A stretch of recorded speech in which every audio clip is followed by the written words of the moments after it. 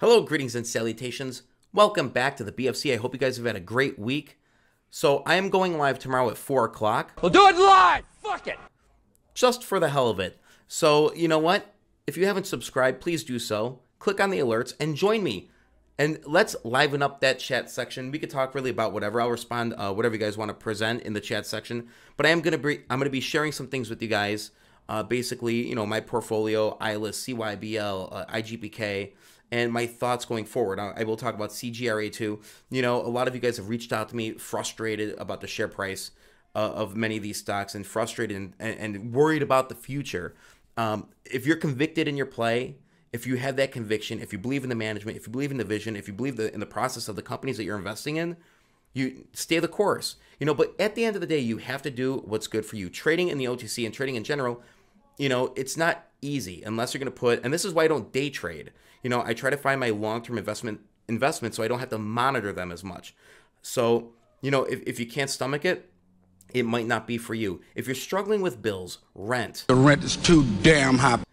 Student loan payments, any of that stuff, if you don't have money for that, you should not be throwing your money into the stock market, especially if you're not well-versed in it, especially if you're not reading up and doing due diligence in it. That's just the truth. If you put $10,000 in a stock that you couldn't afford to lose and you're down to $5,000 and you're back 3 months rent, pay your rent.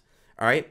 Now, I'm not telling you to buy or sell. Like I said, I'll never do that, but you need to look out for yourself and look out for your best foundational interests, making sure that you have a roof over your head and you have stability, because you cannot be strong unless you're strong at home. You need to make sure you have a good financial structure at home, making sure your bills are paid, making sure that your electric's not getting shut off, making sure that everything is in order. So that way, when you develop a savings and you have money that you're able to gamble into the stock market, you're able to do so. You know, for me, the money I've invested in the last 2 years, if you would have told me I would have done that 10 years ago, I would have been like, no way, why would you do that? Well, I would have said that because I didn't have that money to lose then. So it's really about perspective. And so you need to really plan out strategically ahead of time what you are going to do. Yes, they're watching Clifford the Big Red Dog. It's very appropriate for the week that we had. So though there was some movement for some stocks, and if you capitalized on it and made some money, good for you guys. So yeah, so I'm going to talk a little bit tomorrow about like my portfolio and my thoughts going forward. You know, I am very optimistic. You know, I really am. Just to be where I'm at now, especially like with my investments, I'm not happy that they're low. I'm not happy that I'm seeing red right now. I'm looking at it as an opportunity to add more because I have strong conviction in them.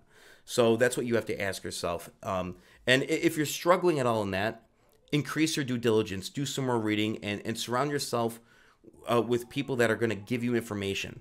So I don't know, but I gotta say, last week was absolutely amazing to meet Nick Link, JP, Dan Peters, guys from the Discord, people that are following now that are probably watching this.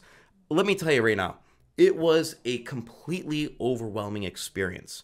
It really was, not just because of Catalyst or like the shareholder part of it, which was, the presentation was great and it was great to actually meet those guys. It was overwhelming in the sense that I got to meet people that I have become friends with over the last couple of years, and it was great to shake their hands and spend some time with them. And you can't replace that. So the experience was great. I actually can't wait to go to the next one. And a shout out to all you guys. Jord, it was excellent meeting you. It was great drinking $800 tequila. It was excellent. No, that guy is a gentleman. He's great. And Arlex and I, we flew down, and I got to say, I'm a terrible flyer. I do not like to fly whatsoever. And he was totally calm, cool, collected. And shout out to you, Arlex. Yeah, if you don't like to fly, let me know down below. How many of you actually like to fly? I don't like to fly, but actually, I think going, you know, down to Miami and back, it sort of alleviated some pain for flying for me. I'm actually going back to Florida in March with the family, so I'm actually really looking forward to it. So that's all, you know, that's all I wanted to do. I wanted to touch base with you guys.